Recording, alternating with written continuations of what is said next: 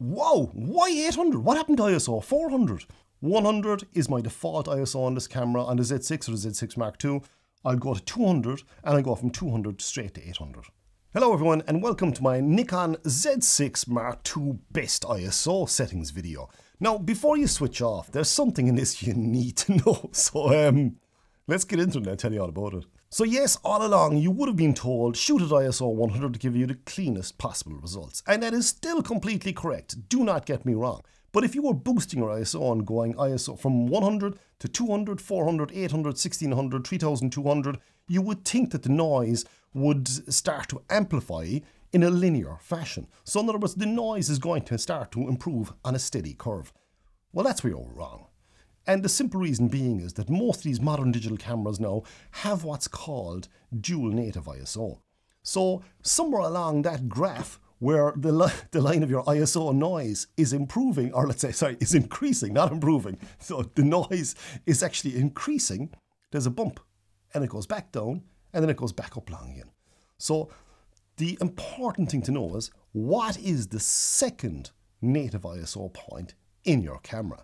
And yes, the Z6 and Z6 Mark II have the same native ISO point. And that native ISO point is ISO 800. So if you've ever been out shooting and you're kind of going, oh, I'm shooting this ISO 400, should I go to 800? The simple answer is yes. Yes, you should. Yes, you should. Because you will see no difference between 400 and 800, which makes no sense. Because ISO 400, if you're shooting at ISO 400 and you say, oh look, I don't want to increase too much noise, I'll go up to ISO 500 or ISO 640 instead. You're actually going to get worse results than you will at ISO 800, which is kind of mind-blowing to a certain extent, but that's kind of fact. Even ISO 1200 will give you similar results to ISO 640 or even ISO 500, which is just nuts. So if you're ever in that situation, always go 800. It's actually my default setting on this camera. I'll go ISO 100, I'll go ISO 200, and then I'll go straight to 800. Because there's no point messing around with 400, I'll go straight to 800. It's going to give you a faster shutter speed. It's going to capture more light in theory. So the next big question you have is, right, how do you know this, Kieran? Well, I know this from years of experience and trying this camera a lot and using it an awful lot. And it's something I've always kind of known, but I never knew the exact changeover point. I always thought it was about ISO 640, but I believe it's actually ISO 800.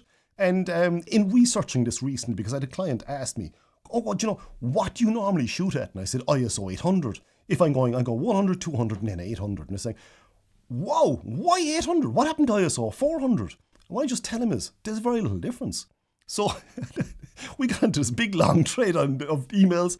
I was thinking, there's probably a lot of other people out here who don't know this and who could really benefit by this. So it's why I'm producing this video right now. I actually found a website where they have all this plotted out. And they haven't just got it for the Z6 or the Z6 Mark II. They have it for the Z7, the D850, the D810. They have it for nearly all the cameras out there. So I'm going to leave a link to that in the description down below.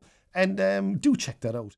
That is an incredibly handy website to have. Anyway, enough about this. Let's take a few photographs with the camera and see those theory actually turn into best practice. And for me, yes, it does.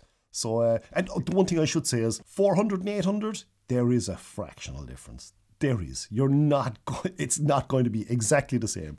But what I found is there is very little difference in the two. So it is well worthwhile jumping straight to 800. So what I'm doing here now is I'm shooting tethered in Lightroom. So as you can see, it's 1/20th of a second, f11, ISO 100.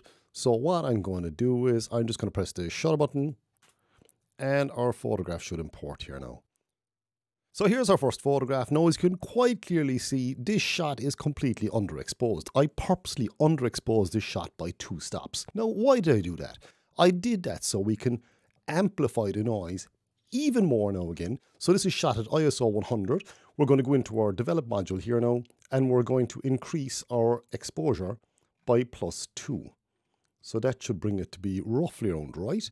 That's not too mightily far off there now. Now what we can do is just increase our shadows a small bit again. That's why I put the black item in there.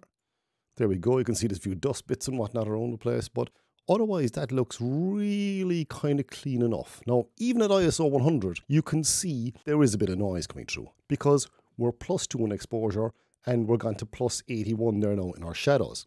So what we're going to do is we're going to take another photograph here now, and what we're going to do is bring our ISO up to ISO 200 and then our shutter speed up to 1/40th of a second.